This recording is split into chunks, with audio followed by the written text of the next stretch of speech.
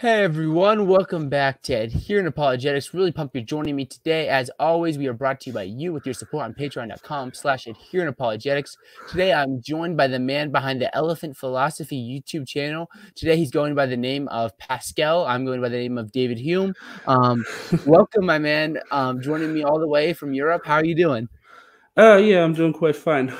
Glad to be here. Thanks for having me. Yeah, well, thank you for joining me. I'm really pumped to hear your story and just talk to you about apologetics and philosophy and all these important things.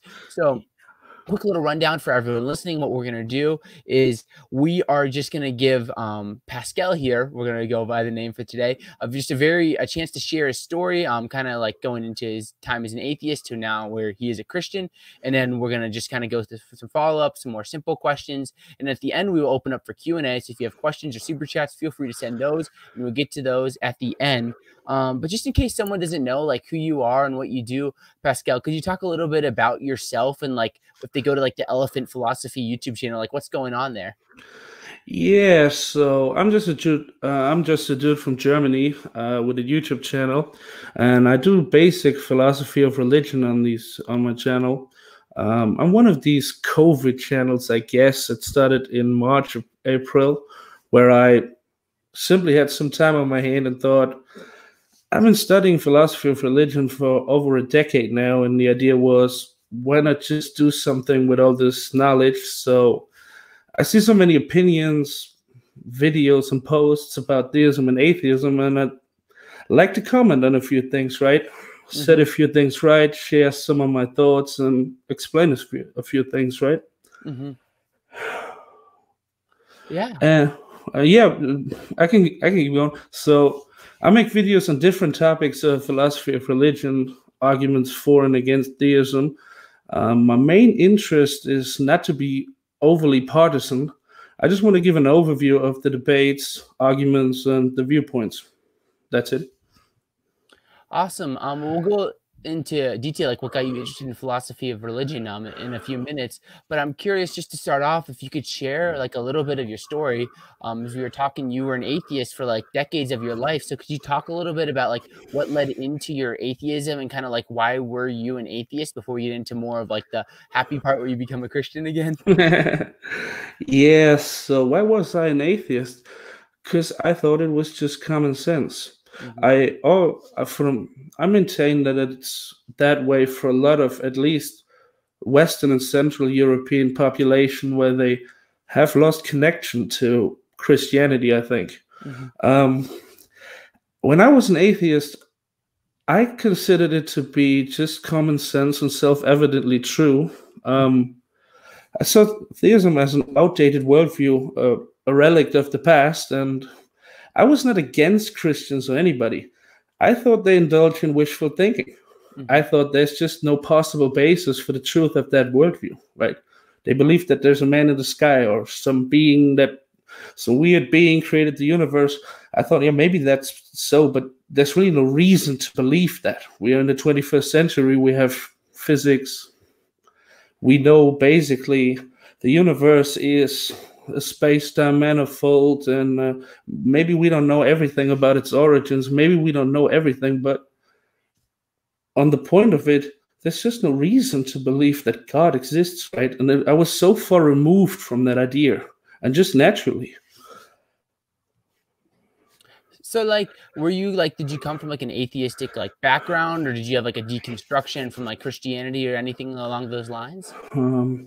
No, I guess that a lot of people are normally Christians, right? They don't go to church. They have no real. They are still members of churches where they don't go. They don't really believe anything that is being told in church. They have this weird, well, maybe it's true, but they don't really care about it, nor do they really indulge in thinking about religion that much, right? There is this natural disconnect, right? And when I grew up, I was interested in physics. I was interested in quantum mechanics and stuff like that. And I thought, well, that obviously gets the truth from that old superstition, right? Yeah. Yeah, I'm sorry, I didn't mean to cut you off there again. I wasn't sure. No, that's basically it, and I can tell you how that changed, right? Yeah, and then of course that's where we're headed towards. So I'd love for you to talk about like, how did that change? Like that journey. You've been interested in philosophy of religion for so long. You're a Christian now. Like, what's that journey like to where like you're a Christian today? Yeah, that's very weird. When after 2006, 2006 was the year when Richard Dawkins published The God Delusion, and the New Atheists, I thought they were refreshing at first. They said things that others were sort of afraid to say. They were openly about, there's no reason to believe that God exists. Let's call it what it is. Call a spade, right? And Dawkins and Harris were interesting, but Hitchens was really blessed with a spark of brilliance, and I think everybody can agree he was a brilliant speaker. Everything connected to rhetoric he did very well, and it was fun listening to him, right? So I watched a lot of Hitchens debates, and I thought he won a good share of them. You can say by mere rhetoric, but I thought he was doing well. He was interesting. But someday he was, of course, soundly defeated by William Lane Craig, and there was no way to pretend that didn't happen. Craig wiped the floor with him. He had no idea what he was talking about. He couldn't respond to any of the arguments William Lane Craig made. He talked about other things. He talked about Mother Teresa and this and that. William Lane Craig, on the other hand, did spark my interest, I think. So, thinking about it, I dived into the philosophy of religion, and I kind of quickly discovered there was an interesting case to be made, right? Smart people were doing really serious work. And from then on, I just became interested, right? And it took some years, probably 4 years, until I finally realized I'm a theist now. I do believe God exists, right? That was on the basis of arguments, right? And yeah, from then on, that was 2013, I believe. And from then on, it actually took some more years for me to become a Christian, because I first had to consolidate my belief in God, right? I think I believed in God, but I wasn't that sure. Maybe I found out something new. I had to settle a little bit, because that's not like flipping a switch, right? So as I settled with my belief in God, I came to see, well, there are revealed religions, and at a certain point I came to think that the religion of unconditional love and self-sacrifice, a message that shaped human understanding so fundamentally, was something that I should embrace. Right? That was a long journey. That took place over 6-7 years, right? Yeah.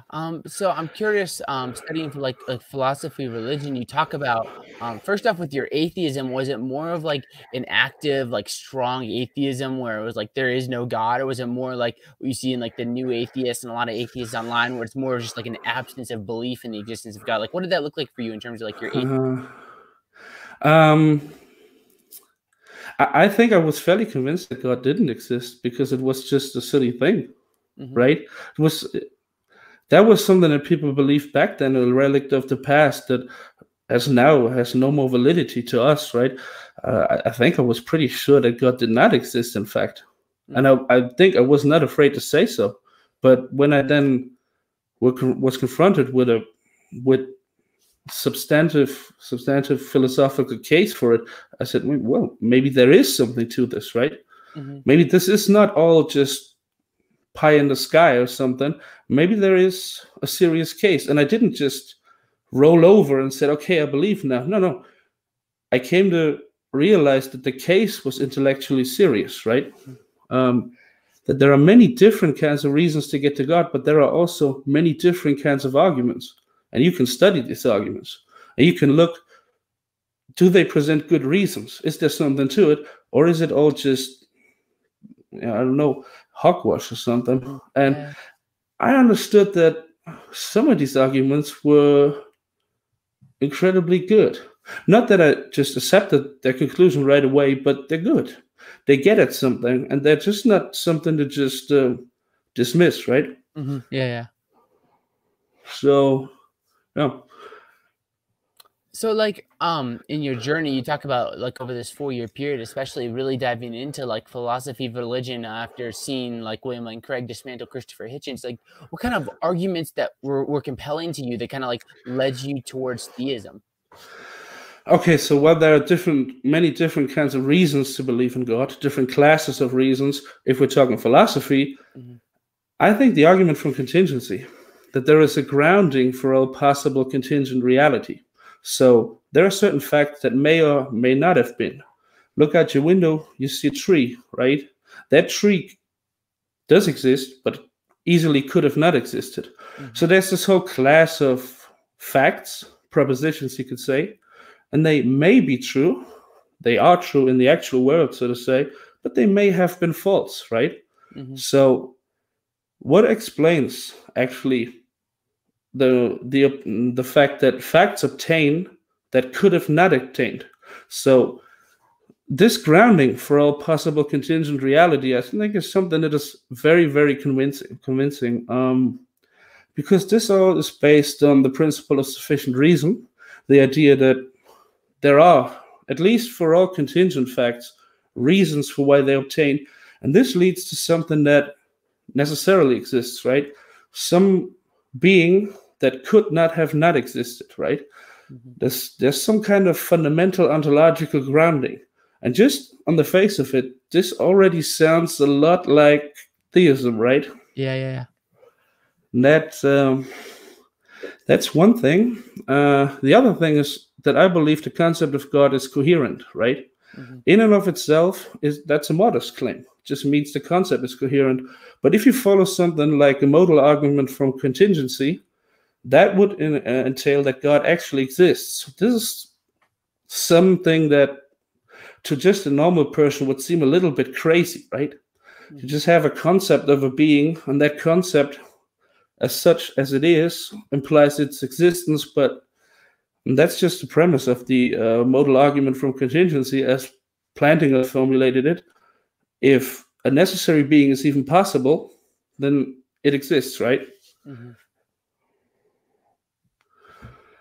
These are, if I would actually boil it down, these are two reasons why I would think God exists. There are other arguments, but normally it gets very, very complicated, I might say. So it's not like you have this argument and that presents the absolute reason that nobody can deny. So I believe a rational, fully informed and honest person can surely deny the existence of God without being dishonest or just flat out irrational. Okay, so I do want to say, as we keep on going, at the end we will have some time for questions. I saw a bunch of questions come in. We will get to questions here at the end for our man Pascal, who runs the Elephant Philosophy YouTube channel. But I'm curious, you talked about having like philosophical reasons, but it seems like there's also this other category you were going to potentially bring up, is like reasons that kind of led you towards like a belief in theism. Am I right there? Was there something else beyond like the philosophical? Yes, I believe there are other quite existential reasons to believe in God, right? I mean, on the face of it, all these reasons have been analyzed by philosophy as well, but they're not strictly, in the strictest sense at least, they're not philosophical reasons. There is a certain longing or maybe a just fundamental urge in people to believe in kind of still there, right? Yeah. And once you tear down certain barriers, I think there is a certain longing for God. I wouldn't deny that. But that is not in itself a philosophical reason. You can analyze this kind of longing, this urge for transcendent in philosophical terms, but it is, in the strictest sense, not a philosophical reason to believe in God. And many people believe out of that reason, and that's not irrational. That's just nothing that, it doesn't come from some propositional background, right? So I'm curious, you brought up the argument from contingent. I didn't cut you off too soon there, did you? The argument for contingency. I can talk very, very long about the Yeah. argument from There was something contingency. I was going to the argument from contingency, and then I realized that I cut you off there too soon because I had a specific question about it. Go Before. ahead. Okay. So, with the argument from contingency, I think that I think we're obviously increasing a lot more, like from the philosophical literature, to like this idea that there's like a necessary being, like undercase letters, but there's like this idea of like the gap problem, that we'll see Yeah. a lot, and like so, like when you attack the gap problem, maybe like an elevator pitch in a few minutes or so, like how do you get from like just say believing like, oh, there is some sort of necessary foundation for all of reality, to like the idea that it would come to like a God who's like, omnipotent, omniscient, all these like attributes that we typically give to God. Yeah, I would probably start to think about it in the way that philosopher Peter van Inwagen put it. First of all, if you tell your typical atheist that there is a fundamental grounding of all contingent reality, that is something he will not be in itself not very comfortable with, right? This sounds, as I said, already a little bit like theism, right? But there are, of course, other arguments. For example, here's the question: if something that is necessary, right, and this is the grounding for contingent facts, and you have to think about why, if this thing is in itself necessary, how can it ground facts that may or may not have been, right? How is that possible? If it simply entails these facts, then these facts would be just as necessary as the grounding of them. We can put this in possible worlds rhetoric, right? If a necessary entity entails certain facts, that means necessarily implies them, then they are true in every possible world as well. But then they wouldn't be contingent facts in the first place, right?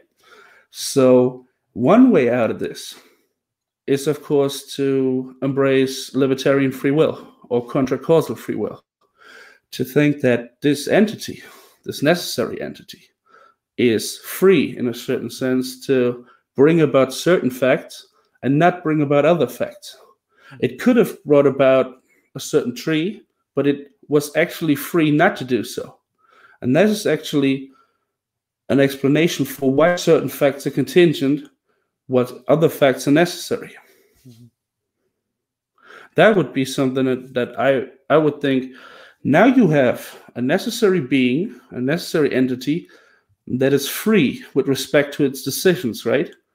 And that brings you very, very close to a personal nature of that necessary being.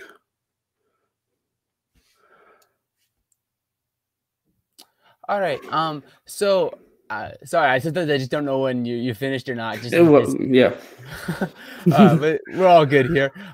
So I'm curious now. We've talked a little bit, like this first bit, just talking about like theism and such. But like, what kind of led you to like Christian theism? If you could dive into it a little more specifically. You talked about the idea of just like this ultimate, like I know you didn't say ultimate love story in a sense, but like you see the love, especially like through the cross and God taking the flesh. But like, what led you from like a general like philosophical theism into like a Christian theism?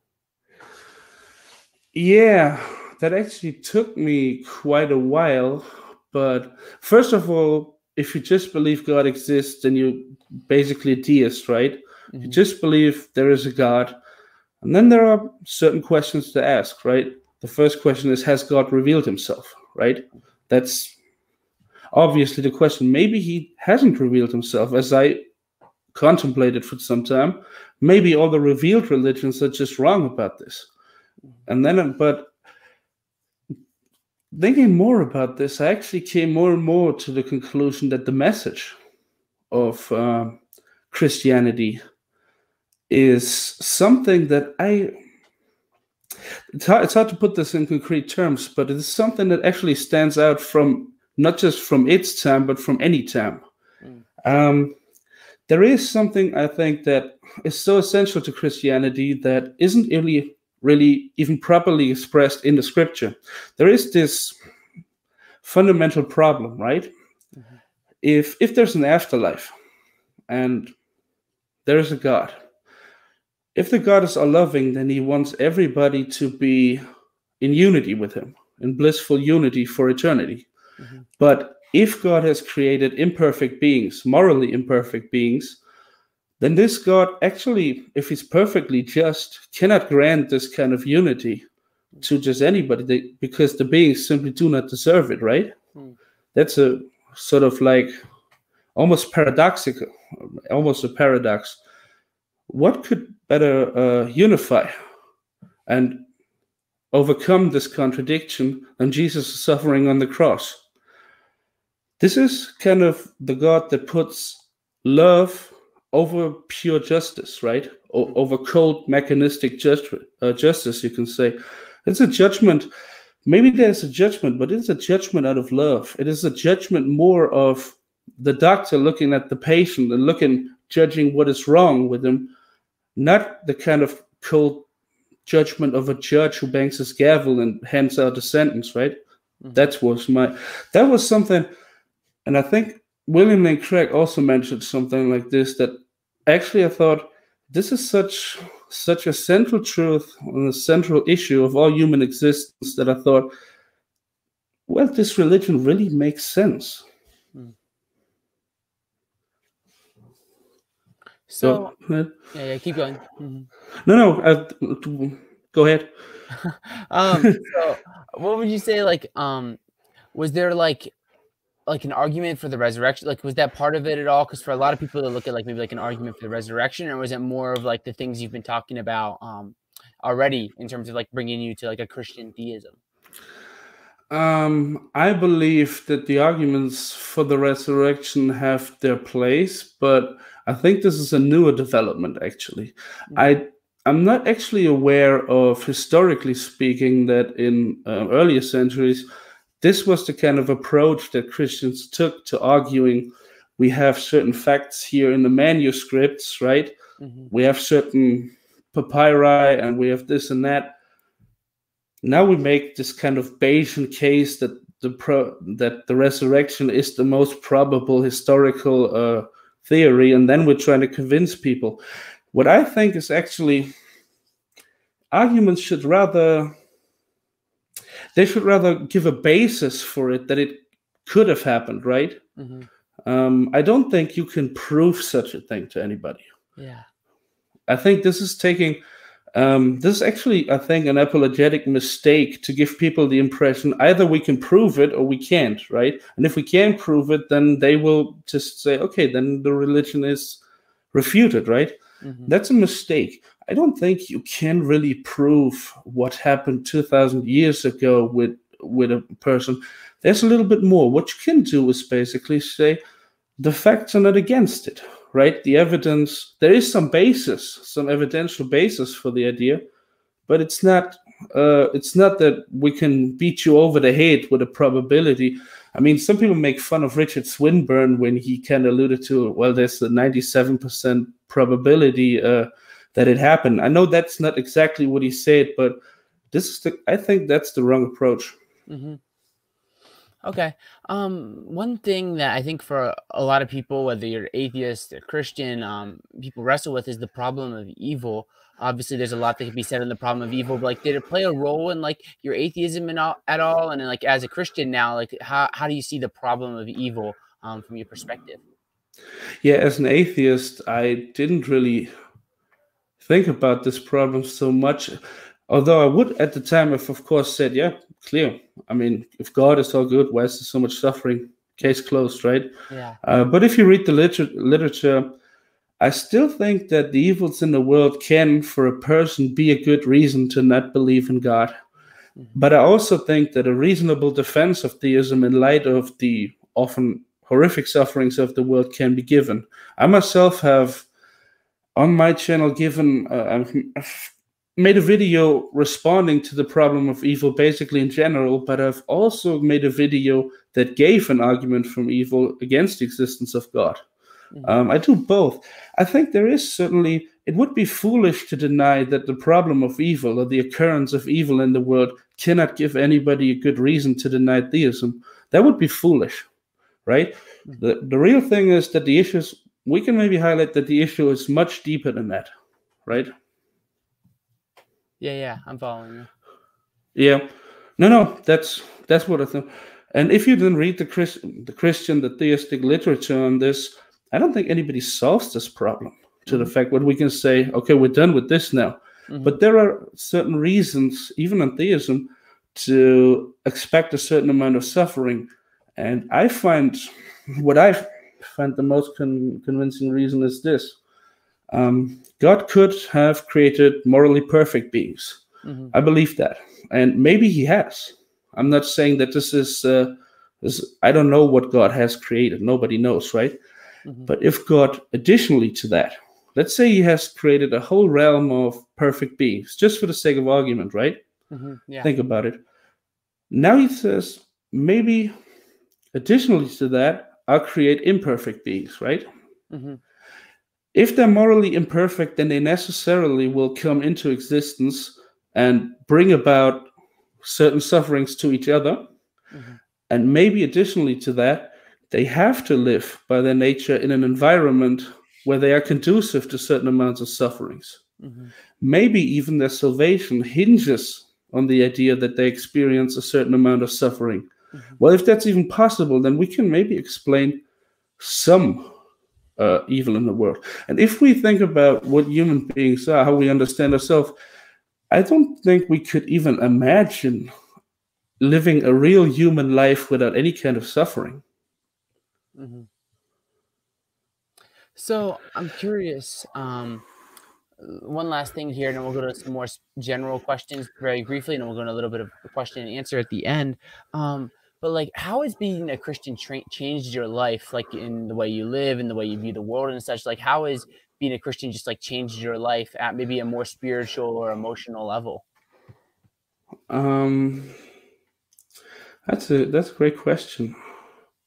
I think that I'm calmer now than I was, but some people who I don't know, see my videos think I'm not that calm.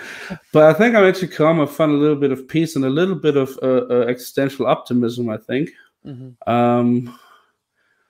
I think Christianity can really change your outlook on the world and on people. I think Christianity will leave you very, very few room for despair. And I think a lot of people who are disconnected from God, who they just despair about politics, about certain happenings in the world, and oh, is this all bad? I think as a Christian, you have a certain different perspective on things. And of course, you have a hope to share to other people, right?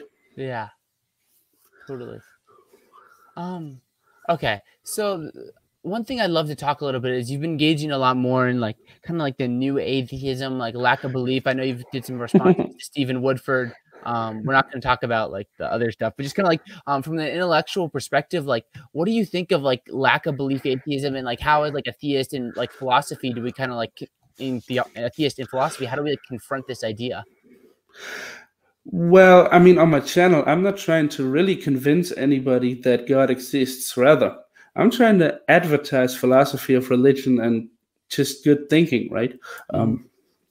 So many atheists believe theism has absolutely nothing going for it at all. That's the mindset of these people. It's just superstition and it's wishful thinking. And if you show them what an Alexander Proust does, what a Robin Collins does, or what a Richard Swinburne does, this will change a lot, I think. But you can also show them what atheists like Paul Draper does, what Howard Sobel did, or what Graham Oppy does. And maybe exposing atheists to the works of atheist philosophers will open their minds way more than beating them over the head with a whole host of arguments for God's existence, right?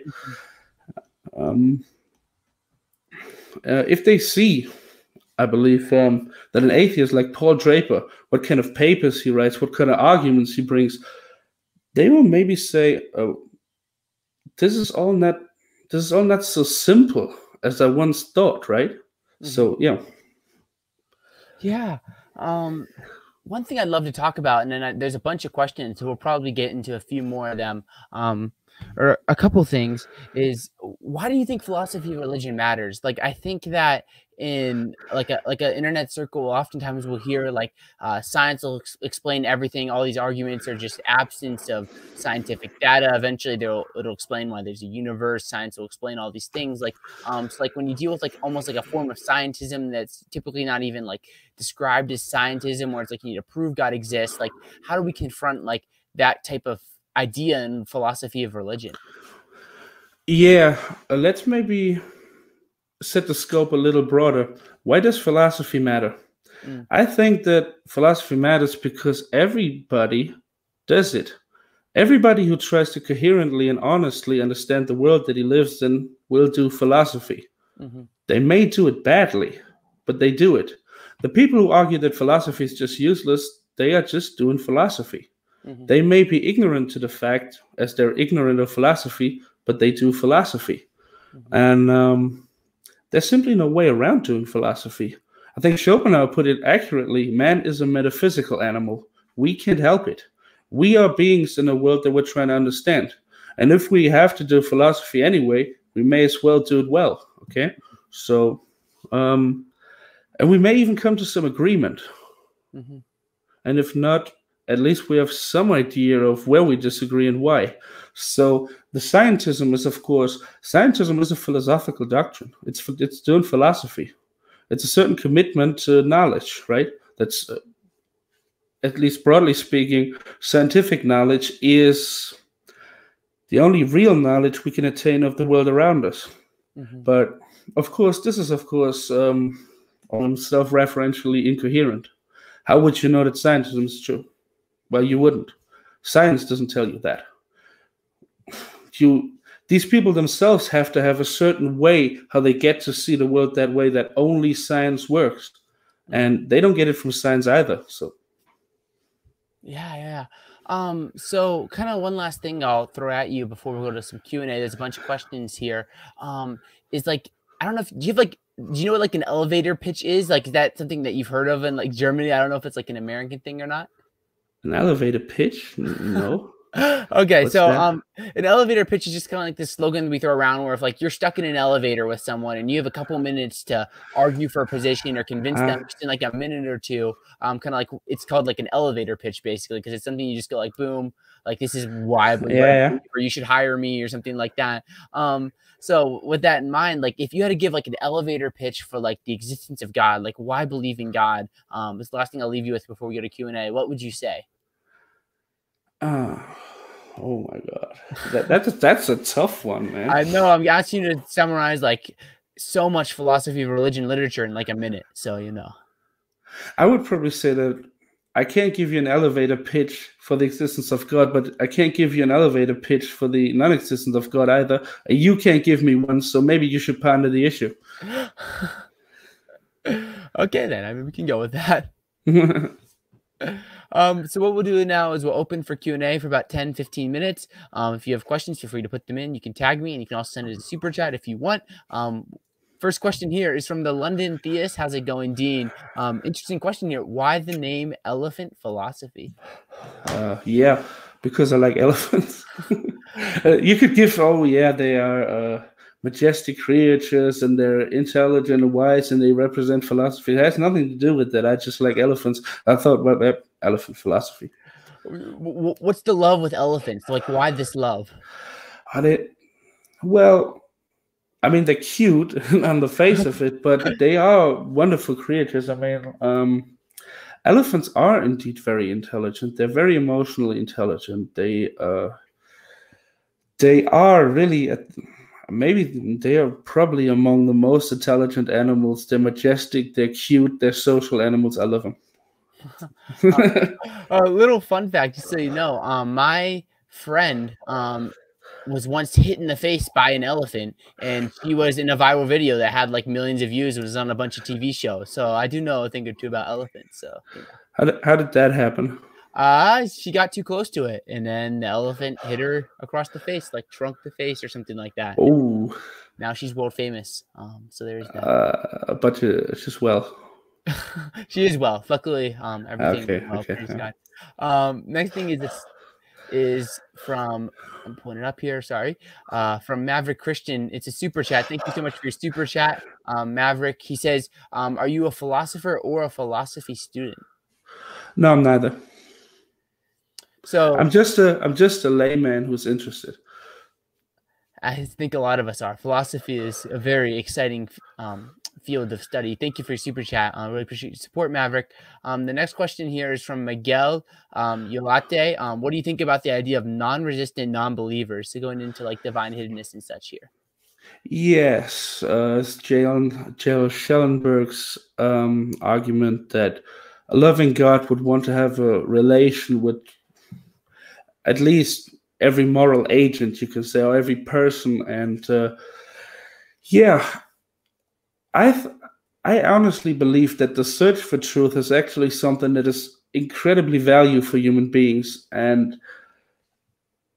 certainty could be actually detrimental to the natural curiosity and the moral and spiritual growth that people undergo when they search God. I think that's basically that is basically my super condensed version of my response to that argument, but it's a good argument. Another question here, because you're German.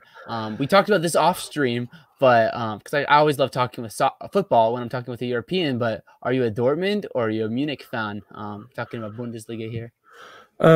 Yeah, I lost you a little bit. I'm not a particular. I'm not a fan of a particular German football club. Liverpool. I love the idea of go Liverpool. You'll never walk alone. So that's why I'm also kind of a Dortmund fan. Holland and Brenna, they're all fun to watch. They do it as well, but a lot of clubs do it. Mainz in Germany does it as well. It's true. It's a pretty good kind of like slogan going on. Question from Joshua Phillips here. It says, do you have thoughts on the idea of universalism? Yeah, I'm a hopeful universalist, and I really gravitate toward that position. I think I basically have this idea that it's very well possible that in the end everybody gets saved one way or the other in ways we could not even imagine. So what do you make of like everything in the Bible that would talk about hell? Obviously, you're not a theologian. You've focused in philosophy, but like, what do you make of like the Bible and this idea of hell? Okay, so yeah, I'm really not a theologian, and I should probably not talk too much about these issues. There are other people who know their stuff, and they should talk about it. My idea is basically that a lot of the passages in the Bible, that people think reference hell or eternal torment or something like that, they are, and the afterlife in general, I might say, are really passages that talk about overcoming death. It's just, the question I think that is being discussed is more that God is so great that he will overcome death. And I cannot refute somebody who would proof text me with certain verses. Well, there is talk of eternal damnation, there is talk of hell. I just think that the case is not so clear cut, and maybe you can read some David Bentley Hart or something. I don't know. Yeah, well, I appreciate your honesty. Another question here from the London Theist is, have you ever had a religious experience? If not, what do you kind of like view of them? Yeah, I had some what one might call mystical experiences. I remember an experience I had when I first came, not to Christianity, but when I first accepted the existence of God. I remember laying in my bed and thinking, this is overwhelming. For the first time, I had a real emotional realization that there may be this higher reality, this transcendent grounding of reality, that God really exists. And it wasn't horrifying, but it was a little bit scary, maybe even. But that actually showed me that I'm not just, that it's just not an intellectual consent to a certain proposition, God exists, but that I really start to think this is true. Next question here. Just trying to fly through here. From Kyle Volmar, Plantikas Volmar. He said, Bulldog says, what do you think about the best theory of free will? The best theory, I don't know if I think it's the best theory. I have my own way of defining free will and dealing with it. But I'm not that much into certain theories about it. I'm just more on the side of defending free will from obvious objections against it. So I probably should not comment on that. Another question is dealing with the problem of evil. How do you view like the incarnation? Like, do you think that's like a potential like partial theodicy to like the problem of evil? Wait, I think the incarnation helps with the problem of evil.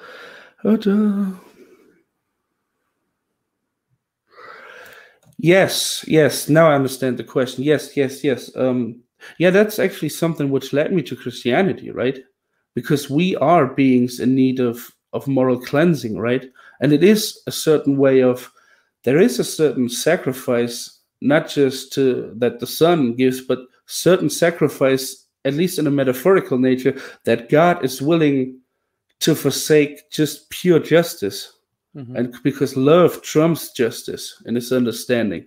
So you would think that if somebody forgives, if somebody shows leniency or something, that's not perfect justice in this sense, right?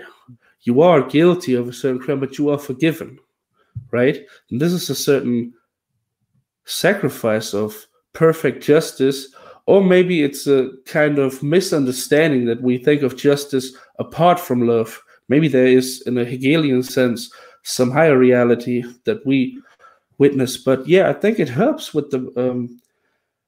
I'm not too sure how it helps with the problem of evil in general, but seeing that we are creatures that are in need, that are morally flawed very, very fundamentally, I think explains a lot that we also live in an environment that is flawed in this way, right?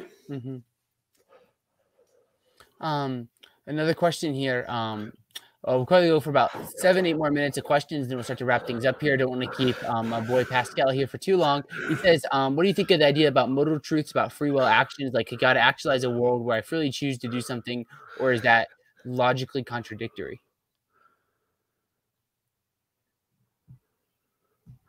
Yeah, I have my very own theory about this, that I think there are certain misunderstandings in the general understanding of modality. I think that modality is not binary in the thing that are possible worlds and impossible worlds. There is sort of a middle ground. I think there are non-maximally possible worlds where they are possible in a certain sense, but there's an overriding reason why they are not perfectly possible. And I think this helps with the question of free will. In some sense, I am a Molinist. I think that God foreknows the free actions of free creatures. Free essences behave in a certain way that God knows about. I'm not an open theist or somebody who denies this kind of middle knowledge that God has. I think that, yes, creatures are free to act in different ways, but since they will a certain way, these ways are not perfectly possible. I think this now comes across as a very arcane, discussing some very arcane details here, but my view is basically that we should give a non-binary account of modality, and certain problems can be solved that way. Yeah. Next question here is, you talked earlier about there being good arguments for theism, good arguments for atheism. Like, why did you choose Christian theism over, like, say, like atheism in terms of like overall?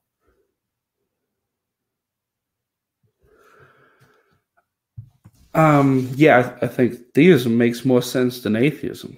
That's basically, so obviously this doesn't already imply that Christian theism makes more sense than non-theism, but I think the way I got to know Christianity and the way I got to understand Christianity, I think it really makes a whole lot of sense. And it is basically the only religion that, as far as I can think of, is really in tune with the fundamentally flawed nature of human beings. No other religion. Other religions often command you to do something or have a certain set of rules that you follow in order to. Christianity is, I think, the religion that really goes to the human heart, to the human soul, and understands human beings as flawed creatures, as they are in need of help, basically. You can just call it help. You can call it redemption. There are a lot of things you can say about it, but yeah. We'll do a few more questions here, probably about 2 or 3 left. Miguel says, who are your favorite Christians/non-Christians on Twitter? And you can expand it if you wish. I'm actually not that. I am on Twitter, but I'm not that. Inspiring Christianity is a nice account. That seems to be a nice dude. It's an intelligent person. I have to give a shout out to the Real Atheology podcast guys. They're doing a tremendous job. They actually helped me to do videos because they gave me material where I did videos and I talked to them. They're very nice people. Randall Rouser is cool. I like Randall. I briefly interacted with him a few times. Jeff Lauder is somebody I follow from the Secular Outpost. So yeah, that's just some people. Yeah, thank you. A couple more questions left. Crusoe Apologetics says, it's me in a group chat that I have no clue about any philosophy. Can you explain B theory of time for me, layman of layman? Do you have like a elevator pitch for like B theory of time? And are you a B theorist?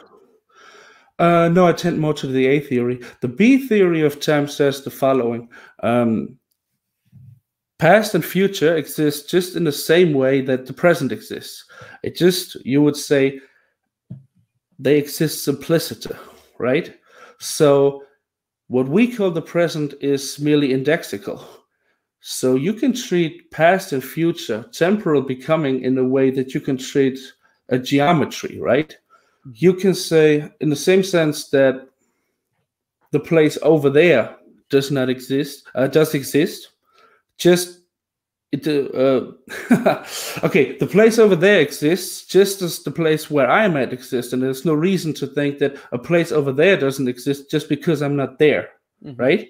In the same sense, there's no reason to think that the future does not exist just because this moment here exists, right? And if you treat, then you have certain broader views about, there's still discussions about what kind of a B theory, what does it entail and things.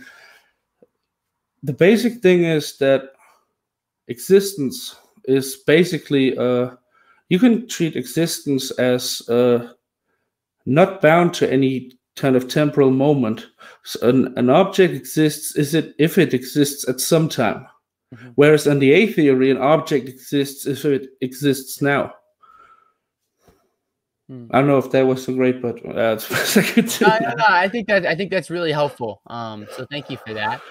We'll go to probably one more question left here. There's an Alex Bruce question, so that's always fun. It says, what do you think about existential inertia? How much would he argue against it being a primitive necessity? Yeah, that's a decent question. How would I argue against it? There are certain problems with existential inertia as understood as a power on a theory of time, because that would actually be a power that references a state of affairs that doesn't even exist. If you think of existential inertia as a power to remain in existence, then actually this is a power that references a state of affairs that is just non-existent, right? So if, for example, a chair has the power of existential inertia in order to, it has the power to exist at 2 minutes from now. Well, 2 minutes from now is just, it's nothing, it's a non-existent state of affairs, right? That certainly is some problem. No, but I don't think there's a real refutation of existential inertia to be given, right? I have actually some different views that existential inertia may be actually,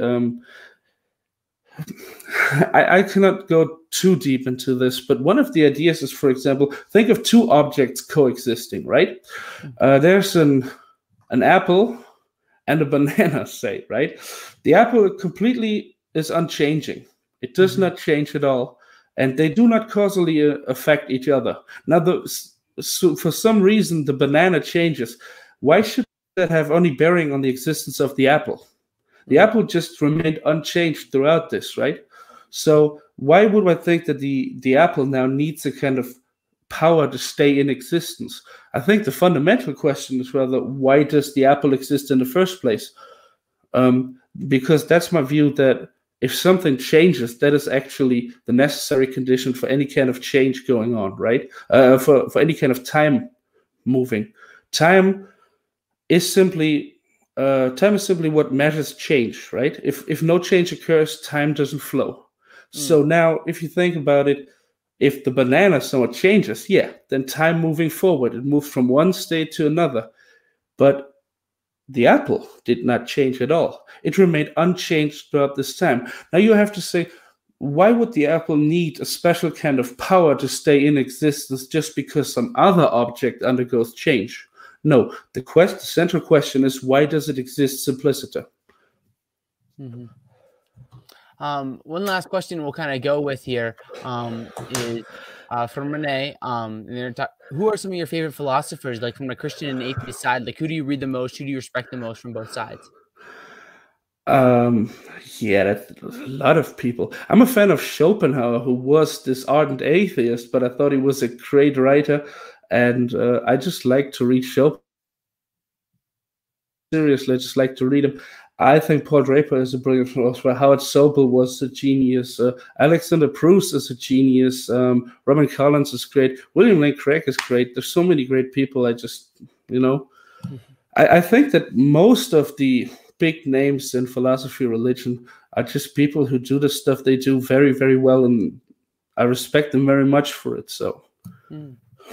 Yeah, man. Well, there's a lot of great ones out there, and I respect you a lot. You're doing great work on your channel. Thank you so much for your time. Is there any kind of like last thoughts you want to bring up before we start to wrap things up here? No, I don't have. I just want to thank you. That was very pleasant. Thanks for having me on. Nice interview. Yeah. Yeah, man. It was so much fun to have you on. I'd really encourage everyone, if you don't subscribe to Elephant Philosophy, it's definitely worth a subscription on YouTube. All kinds of great videos coming out there. I'd encourage everyone here, if you're new to Adherent Apologetics, be sure to subscribe and leave a like on your way out. Like Plantiga's Bulldog said, I can't give everyone a wrench, but I try to give people that I know you're talking, if I know who you are more of. If you're new here, thank you. I encourage you to subscribe. And if you enjoy the show, you can support the show on Patreon. We're a little bit over 80% funded, so $1, $3, $5 a month. Anything helps. Thank you, everyone, for tuning in. Maverick Christian, Joshua Phillip, Kyle Vomar, X Rabbit, everyone else that tuned in. And finally, to you, my man Pascal, who runs the Elephant Philosophy YouTube channel. Thank you for staying up late with me in Germany and your time, man. Yeah, thank you very much. Blessed be everybody. Yeah, thank you, everyone, for tuning in. Have a good evening. God bless.